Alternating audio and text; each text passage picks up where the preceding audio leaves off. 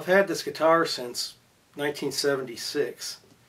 At the time I was living in Texas outside of Houston, a town called Tomball, which was just a little town at the time, but I understand now that it's quite a bit bigger. And I had a friend named Rick Medding, and this all went back to a belt buckle I owned. It was a pewter belt buckle. It was about this big, and I wore it everywhere, every day. And Rick really liked that belt buckle for whatever reason. He was always trying to get me to trade something for it. And I always tell him, no, I think I'm just going to keep that belt buckle. I haven't seen one like it before. And so anyway, the belt buckle was a crocodile. And this naked lady, they were on ice skates, and they were skating in kind of a Central Park-like locale. And it was called The Gator and His Dame, I think was the name of it. It was embossed in the back of it. But I was over at Rick's house one day, and we were listening to records, and he made a play for the belt buckle again. And I said, well, why don't you offer me something for it of, value? And he said, well, what about that guitar over there against the wall? And I said, well, you can trade me that guitar for this belt buckle? And he goes, yeah, I'll trade you the guitar for the belt buckle. I said, I'll give you the belt buckle, I'll throw in the belt too. So anyway, like I say, I've had this for a number of years. It's a little Yamaha FG110. It's one of the Red Label players. I did clean it up a couple of years ago. I've always played this thing, and it's been through, you name it, 200-degree storage sheds to up in the attic, in the basement, under the bed. It's been played a lot. One of the things I've always enjoyed about it is it's got such a great sound to it. Hey, you probably can't hear that, but it also never goes out of tune. I don't care. You can put this guitar down for 6 months, pick it up, and you won't have to touch the machine heads. I promise you. I've never seen a guitar that will stay in tune like this one. But I really gave it a thorough cleaning. Like I say, well, I said a couple years ago, probably about a year ago. And I got up inside the box with a mirror to make sure all the top supports and everything were still true, and every one of them just like they came off the assembly line. But I noticed on one of the supports was a very faint serial number. So through the wonders of the interweb, I was able to determine that this guitar, born in Japan, had a birth date of March 27th, March 27th, 1972. So at this point it's about 42 years old. I remember Rick telling me at the time too that this belonged to somebody famous down in New Orleans, and I thought that was just part of the sale, and I'm sure it was. But if you look back here, someone with a blunt instrument many years ago put their initials and their name back here, J.C. Phelps. So Mr. Phelps, if you're out there anywhere, I've got your 110. I'm not much of a guitar player, but I don't know, maybe I thought I'd just play a little bit, maybe you could hear a little bit of what it might sound like, as well as this recorder will pick up anyway.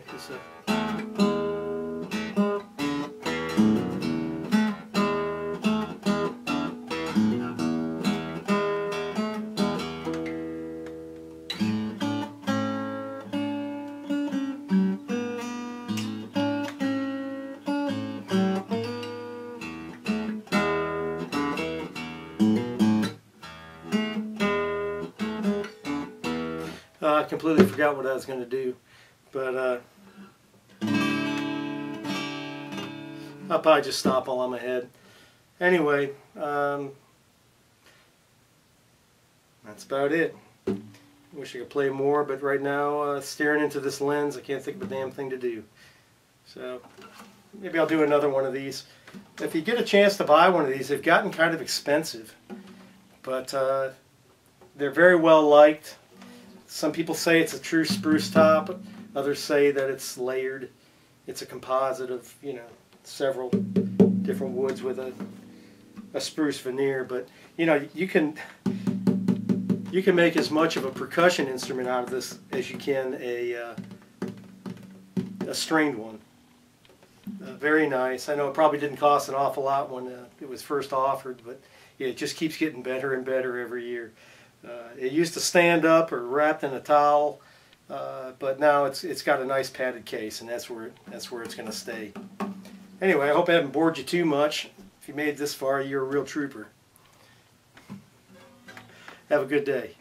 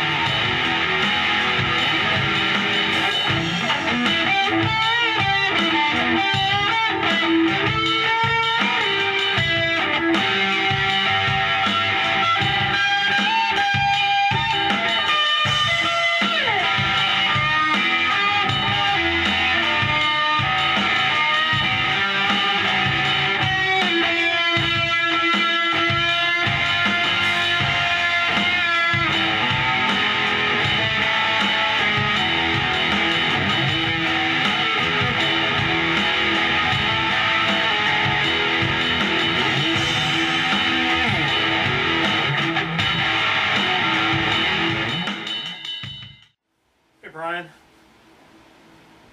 I wanted to show you that guitar that I got. Came the other day.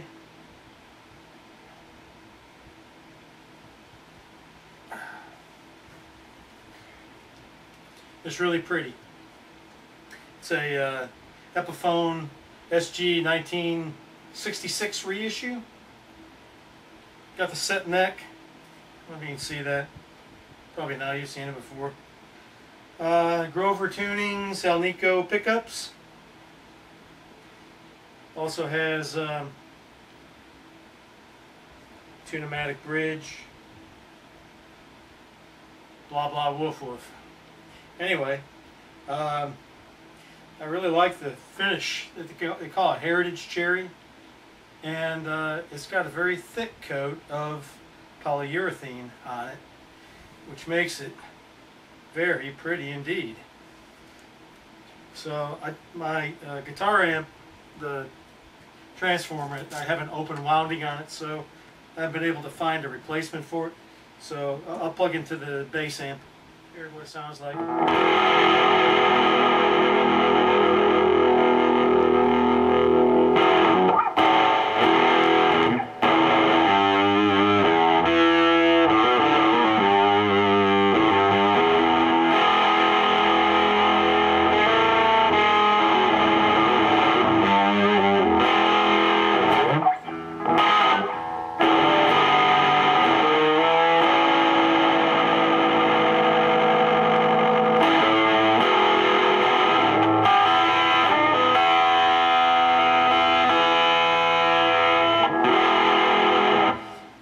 I never said I could play guitar, but anyway, this is it. Came, it was a lot more than I expected, for a lot less than I expected, and I have a hard case for it. It's sitting over there on the bed. Hope you have a good day. I'll play around for another minute or two, and then see you at the reunion.